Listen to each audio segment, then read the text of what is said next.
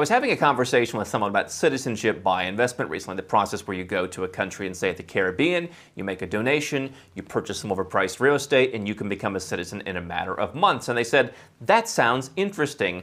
What happens when it comes time to renew the passport in 5 years or 10 years? Do I have to pay again?